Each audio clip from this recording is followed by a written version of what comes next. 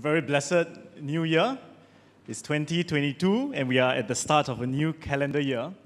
But of course, if you are following the church calendar, we are already 6 weeks into the new church year. Now today is the first Sunday of 2022. Technically, it still falls under the Christmas season, right? 12 days of Christmas, and we should still have the Christ candle lit among us to remind us, right, to wait a little bit longer, to celebrate, to remain in that celebrative mood a little bit longer, rather than just wanting to rush on to the next thing. Now, of course, if you frequent the malls, you would often notice that right after the Christmas carols end, at the end of Christmas, the Chinese New Year songs begin, right? But let's not get rushed on by the things of the world. We tarry a little longer each day in the presence of Christ, and the seasons of the church year help us to do just that. Now, it may seem strange to be talking about Christmas in January, but the gospel passage today very fittingly bridges the seasons of Christmas and Epiphany. Now, we are familiar with Christmas, of course. We celebrate the birth of Jesus, God coming as man to dwell as man, and to live and die for the sake of men. But Christmas, if we are very particular about what the season is about, Christmas would have no meaning if not for Epiphany. Epiphany means manifesting, revealing, a process, of course, but then there are moments of bright light where suddenly God manifests himself a little bit more clearly and reveals himself a little bit more fully towards his people. The season of Epiphany actually begins this coming Thursday on the 6th of January. And in Epiphany, we are reminded that our God is a God who is always revealing himself, always manifesting himself to his creation. And of course, the fullest revelation of God is in his incarnate Son, Jesus Christ.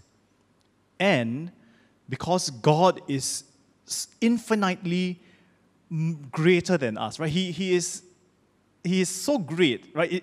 It is not a matter of how much more, but is in another category altogether. And because he is so much greater than us, we will always have newer and deeper epiphanies about who Jesus is and how he can continue, even though using the same scripture, right? Even though we are still on that same spiritual walk, but still we can have new epiphanies about God according to our limited understanding. And so, my friends, that's the idea behind our first Epiphany series, Jesus Unmasked. By faith, let us ask God for deeper epiphanies every day. We're asking Jesus to reveal more of himself, to unmask himself and show us more of that face full of love and mercy. And many times, that face of Jesus is hidden behind the mask of ancient cultures, hidden behind the mask of our limited biblical literacy, hidden behind, of course, the mask of the confounding ways that our modern thinking has to cloud our understanding of Jesus. But still, God can shine a light through all that things and let us see the Father's face in Jesus Christ. Now, today's Old Testament reading, taken from Isaiah chapter 60, is there in the lectionary partially because it mentions Gentiles bringing gifts in homage to the God of Israel because of God's light shining out of Jerusalem. Right? The people in Gentile nations, they could receive an epiphany and make that journey bringing gifts. The people of God were in exile. That's the context of Isaiah 60. The prophet Isaiah consoled them by speaking about the restoration of New Jerusalem. Right? Jerusalem at that time was broken. But the prophet spoke of a time when Jerusalem will be renewed, and out of that renewed Jerusalem, the glory of Yahweh will become visible even to the pagan nations. And as a sign of gratitude towards Jerusalem for shining the glory of Yahweh, the nations, these pagan nations, will bring their wealth by land, by sea. They will gather all of their precious things, and they will bring it to Jerusalem. And some of the things mentioned would be gold for the temple and incense, frankincense for ongoing sacrifice brought not by the people of God, but by the Gentiles, the pagan nations. And thus the prophet in Isaiah celebrates one day, right, the possibility or the certainty that one day the divine light that is shining out of Jerusalem will cause all the nations to acknowledge and enjoy that light and to walk according to that light. Now, as 21st century Christians, right, as people who had just celebrated Christmas, looking back at the passage of Isaiah, it seems so clear to us that, of course, this light is none other than Jesus Christ. And that light foretold by Isaiah came in our gospel reading for today. By that small light of the Star of Bethlehem, the Magi from the east came from faraway Gentile lands. They brought gifts in homage to the true light. Right? They followed the small light, and as they followed the small light, they came upon the true light of true light. That's how the Nicene Creed puts it. Jesus Christ is that true light, the glory of God that shines upon us. Jesus is that light that epiphanizes, right, that manifests God the Father and His love and His care and His plan of salvation to mortal people like us. And of course, the Gentiles themselves, the Magi, being Gentiles themselves, recognized this, and they came bearing gifts fit for a king, and thereby fulfilling that expectation recorded in the book of Isaiah. Now, speaking of these Magi's, we sing hymns, right, about three kings from the Orient come bearing gifts. Contrary to popular readings, very likely these people, they were not kings. They were likely to be Persian priests or astrologers or some wise scholars, right? Scholars who, that time, they were looking at the star charts and they were looking at the maps and they were students of ancient literature. And of course, we find in Scripture neither a record of the number of Magi or the names of the Magi. According to 6th century Italian traditions, these three Magi, right, the number 3 appeared. They came looking for the newborn king, and they were given names. Casper, or just, right? Balthazar, Melchior, right? You may be familiar with these names. If you just go onto Wikipedia and search names of 3 kings, right, you will find these traditions. The assumptions were, of course, that the 3 Magi were drawn. The assumptions that there were 3 Magi were, of course, drawn by the fact that 3 gifts were being brought. Probably each Magi bringing 1 gift, very convenient, 2 hands carrying 1 gift, and these will be gold, frankincense, and myrrh. But what we can, of course, be certain beneath the layers of tradition is that these Magi were certainly Gentiles. They lived in pagan lands. They brought their wealth of gold and incense to seek out and to know more of the true light, of which they had caught a little glimpse of it in the star, but that led them to dig a little bit deeper and to seek a little bit more. Guided by the light of that star, armed with courage and conviction to traverse long distance to a distant land, these Magi, at the end of their journey, they were rewarded with a fresh epiphany of the light foretold in Isaiah. It turned out that this child was born king of the Jews, but he was not to be found in the palaces. The Magi went to the palace, right, to look for King Herod, asking where this new king had been born. But it turned out that fresh epiphany for the Magi was that this new king was not to be found in the palace. Jesus, not just the small light of the world, but the true light of the world, is a different kind of king. A king enthroned in a barn with parents of lowly origins, perhaps in our day and age we would say of low socio-economic status. Jesus, the king, he is a kind of king who permits himself, who allows all of the glory of heaven to reside in a little manger.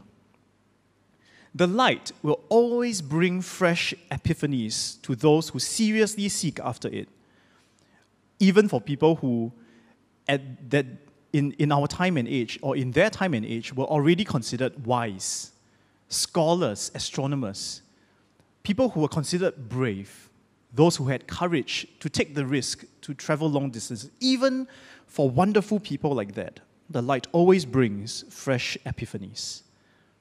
But only if these people are like the Magi, also clothed in humility, who are willing to submit to the authority of a king who is clothed himself in humility. And so here it is, my friends. Light, the preeminent symbol of Epiphany, not just the day of the Feast of Epiphany, but for this whole season of Epiphany, the preeminent symbol is that of light. Because Epiphany is about the light of Jesus shining into our lives, thereby revealing more of God and inviting us to adore Him more, to worship Him more, and to submit to Him more. Epiphany, in this sense, as we start every new calendar year with this season, Epiphany represents our lifelong pilgrimage to seek more of Jesus Christ. And so this being one of the seasons and part of the rhythm of the Christian life, it must always mark our motivation, that we'll always be seeking light, and as that light surely shines into the heart of people who seek God, that light will bring fresh epiphanies for us. And so the right response to God in Epiphany, as seen in the Magi, is to respond to the light with adoration and with offering. These were people interested and committed to know about Jesus. They were willing to commit time and energy to seek the truth. They were willing to bring the wealth of their whole life, their whole nation, all their belongings, the best offering. They were willing to bring it before Jesus. So also for us at the start of the year, have we already committed to let this be another year of living and seeking and walking in the light with undivided attention, unadulterated attention? This must be the commitment for us as we start the year. So allow me to repeat the call to action of our Watch Night service. Will you respond by God's light, by committing to do good, to avoid evil, and to attend and to use every means of grace? Those are the usual ways through which we are encountered by the light. Now, my friends, however, adoration and offering, these are not the only response to the light. Another response that we see is opposition and skepticism.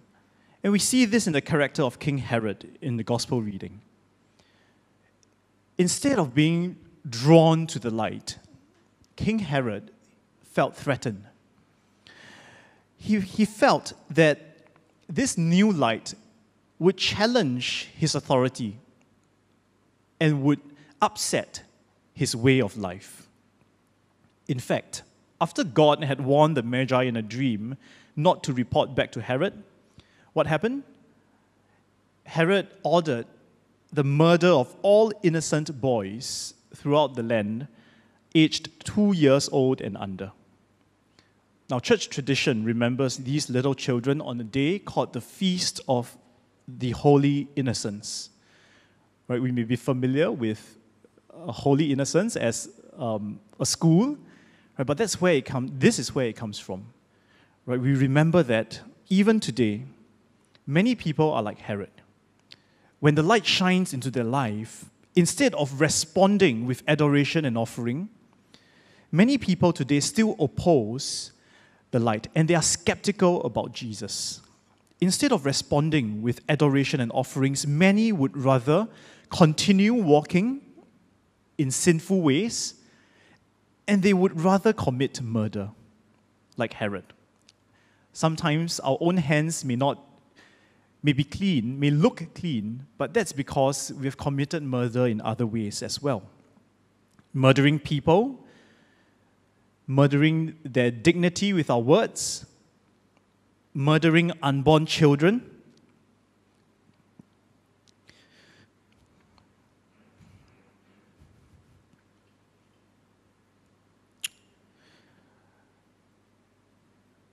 murdering,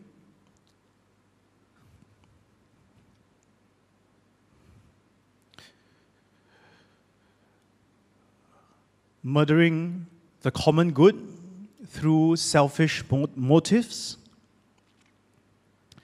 And the list goes on.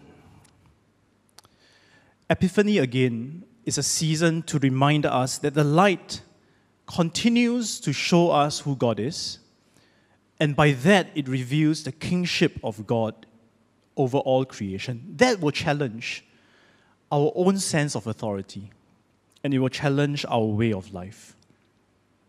And so, my friends, the second possible response to the light is opposition and skepticism. And so, if you are opposing the light in some sense in your life, my friends, let us come before God in all honesty. You can speak to the pastors, myself, or Reverend Patrick. You can speak to a close Christian friend. And what's more important is to repent of our sins and not continue to linger and let the outworking of sin snowball into bigger and deeper and more serious issues. Now, having shared through two responses to the light, there's still a third response. And the third response is indifference. Now, perhaps you've come to the response that marks out many of our lives. There's a third group of people in the scripture today whose response to the light is simply to ignore it. Now, these were the chief priests and the teachers of the law that King Herod had gathered. When the Magi came to the palace, the Magi had done all the hard work, right? They had looked through the star charts, they had read through the ancient books, and they came to the land where the light was supposed to be. And there the scholars, the priests, the religious people were gathered to have a discussion about this light. Now, these priests and teachers of the law, they were serious students of Holy Spirit. They knew the prophecies concerning the light. They were able to direct the Magi to the town of Bethlehem. Yet, they themselves did not join the journey to look for Jesus. By foot, that journey would take about 2 hours. But they were more interested in spending those 2 hours on their own activities rather than to look for the true light. For the indifferent group, religion is something to be practiced rather than to be lived out. Religion is kind of like public performance, never personal, seldom practiced in private. Now, 2 hours for the priests and the scribes, too much time to commit to looking for God. How about us? Is 2 hours too many to spend seeking and searching Scripture and in prayer? How about 1 hour? Or maybe half an hour? Is it too much time to spend in adoration and offering, especially that same half an hour or 1 hour or 2 hours can be spent in the gym or on Netflix or in tracking the stock market or using social media or on a computer game or even in fruitful activities like cooking, gardening, photography, and the list goes on. The third group chose to respond to the light with indifference. Now, we know the story of this group. When the true light epiphanizes more and more in his growing up years and in his ministry years, and we'll cover all those moments of epiphany in the rest of our sermon series during the season of Epiphany, we will see this third group, the indifferent group, move from the third group into the second group. We'll read about that in the gospel readings. Now, my friends, do not remain still in this third group. Do not be an indifferent Christian, because we know that sin will only lead us to opposition and skepticism. So 3 different responses to the light that has come, 3 different responses to Epiphany, God's love made flesh.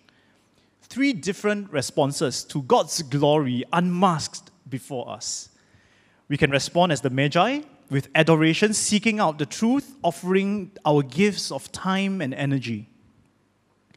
Or we can respond as King Herod, with opposition and skepticism, perhaps with fear, with murder and malice, with lives continuing to be lived in sin. Or perhaps we may respond as the chief priests and the scribes, with indifference, right? Leaving Sunday after Sunday, but with no energy committed to seeking and responding to the light of Jesus Christ. Now, the truth is, most of us have experienced all of this at some point in our spiritual journey. We are seldom all or nothing. Of course, the growth, right, the maturity of the Christian life is to grow towards all of group 1 and none of the other groups. We call that perfect love. We call that Christian perfection. But in reality, many of us struggle with a little bit of each group at any point in time. Which response describes your current state of heart? If you belong to the second or third group, or if the descriptions in the second and third group are the predominant descriptions of your life right now, my question to you is, what are some barriers stopping you or distracting you from fully responding to Jesus? Now, these will be the questions that I've included in the sermon guide for us to discuss at home or in our small groups. This Epiphany, let us begin to explore those personal barriers to trusting and following Jesus. There's nothing here to be learned except for the true state of your life. And you cannot learn that unless you are willing to take it out and to discuss the state of your life authentically with other people on the journey with you. So my friends, no amount of learning here can help you move from group to group. By the work of the Holy Spirit in your heart, and with your willingness to take that description of your life and to place it before others, to pray and talk about it, that's how we can respond to the light. And so I hope that this season of Epiphany, all of us will come to know Jesus a little bit more. We will know the barriers of faith for us, and we can experience that the response of the Magi to grow in our willingness to adore God and to offer Him our gold and incense and myrrh. Now, surely, Epiphany reminds us that our God continues to reveal Himself to us and among us today. So let us be willing to follow that star on a journey of discipleship. Let us be willing to offer our services before the one who is the light of the world. And I hope that the study of the Epiphany lectionary passages will shine light into us and unmask the true Jesus by the help of the Holy Spirit. So let us seek God earnestly throughout the first Epiphany series for the rest of the month of January. But the Epiphany that happens when the light shines into us is just one part of Epiphany. There is a second part. Will others see in us the epiphany of God's love for the pagan nations, for the Gentile nations? That's the prophecy of Isaiah. Will we arise and shine the light of Jesus in the way we live? Will the light of Jesus, having shone into our lives, will it then shine through every disciple of Jesus and shine into the world? Will our discipleship be radical enough to function as epiphany for the world? That's the question. Radical calling, radical living, radical loving. These are the themes for the second Epiphany series, and we will cover this in February. So first, may the light of Jesus shine into you to let you know more about God, and your response to that is more earnest seeking of Him, to grow in more of your love and your holiness, to want to adore Him more, to want to serve Him more. And then as you bask in that light of Jesus Christ, will that light shine through you as a disciple of Jesus and shine into the world? And when that happens, how will we know it? The Gentiles, the pagan nations, the people who have been waiting for the light to make meaning and purpose of their life, they will see that little light of ours, and they will follow it, and at the end of it, they will see the true light, Jesus Christ, clothed in humility and love. So allow me to conclude with a final idea about Epiphany. Although Epiphany is only a season, right, and the season of Epiphany will end when the season of Lent begins.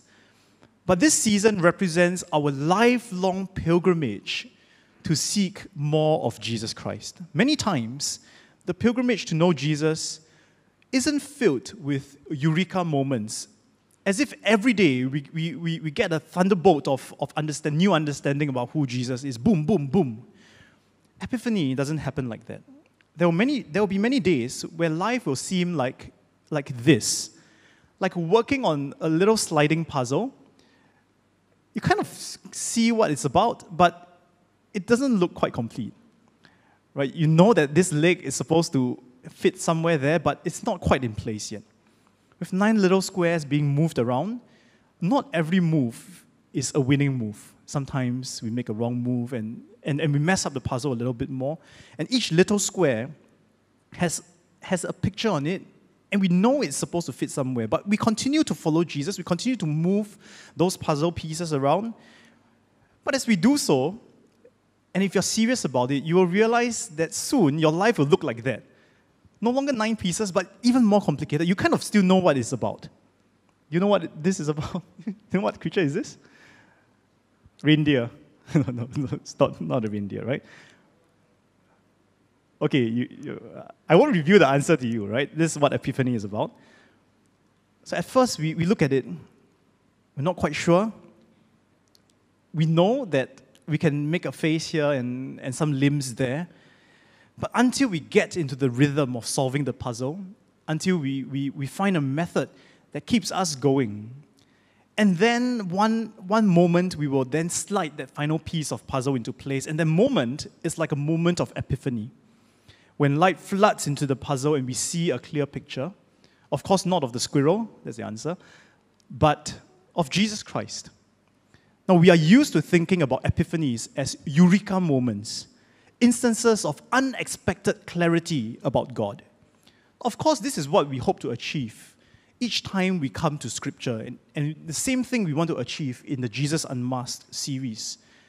But the clarity of Epiphany comes to us unexpectedly when we have spent time dwelling without clarity in thick clouds. Arise, shine, for your light has come. The glory of the Lord rises upon you. This is the preeminent theme of Epiphany, taken from the book of Isaiah. But before the light comes, there is that other verse, the next verse. See, darkness covers the earth, and thick darkness is over the peoples. But the Lord rises upon you, and His glory appears over you. Epiphanies are so rewarding because of the long and arduous work that comes before that.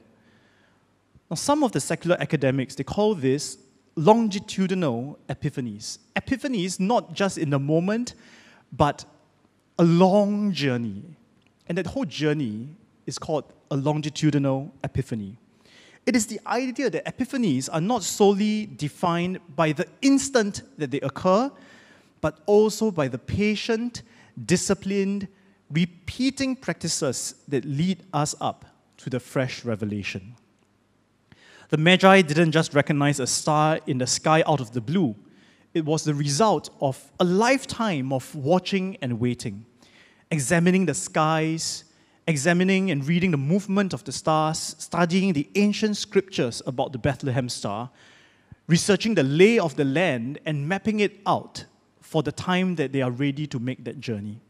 Patient, disciplined, repeating practices lead us up to that point of epiphany, where we recognize the light of Jesus, and by the grace of God, He shines it into our lives, and then we are ready to respond correctly. So, my friends, longitudinal epiphany is what we are up to every Sunday in this sanctuary, and what we are called to do every day in our spiritual practices. We are engaging in a longitudinal epiphany. We come here not to glean interesting biblical tidbits from the sermon, but we participate in patient, disciplined, repeating liturgy, rising and sitting at the same segments, singing the same songs, praying the same Lord's Prayer. We proclaim the same doxology. We tell again and again those same familiar Bible stories. And for those of us who are serving, for those of us who will be dedicated later in the service and later on in the month, our weekly commitments, serving people, opening doors, manning the registration counter, leading small groups, visiting the sick people, managing the audio visuals, preparing and teaching Bible classes, chairing meetings, the list goes on. As we serve, we are engaging in longitudinal epiphanies. We are preparing ourselves. We are seeking God through patient, disciplined, and repeating practices. So I hope that we do not give up when there are no eureka moments in our life, because the season of Epiphany reminds us that it is not just the instant that we pursue, but also the preparation and the journey that is important. May we all grow a little bit deeper in our knowledge of Jesus and grow a little bit more like Him as we set our hearts throughout the rest of the year to participate in longitudinal epiphanies. And for the leaders who will be representing all of us who are serving God, you represent the commitment to seek the light of Jesus in our daily worship and service and life. So may God help us in this season of Epiphany to see Jesus more clearly. Let us pray together.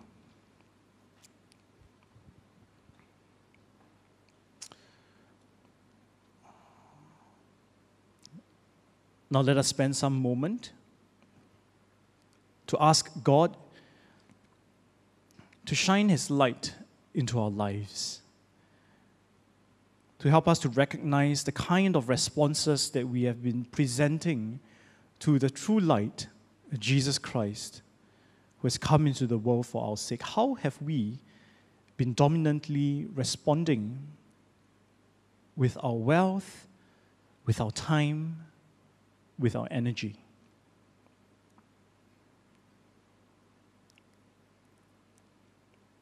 Lord, will you come and encounter each one of us and speak to us? And also speak to us in the days ahead. Lord, I pray that you will be a lamp for all of us in the darkness. Touch our souls and kindle a fire within our hearts, that it may burn brightly and give light to my life, your divine light. And let our bodies, our lives become your temple, lit by the flame of your Holy Spirit at the altar of my heart. And may that light shine within us and shine onto the people around us, that it may drive away the darkness of sin and ignorance. Thus, let us be lights of the world, manifesting the bright beauty of the good news of the gospel of Jesus Christ.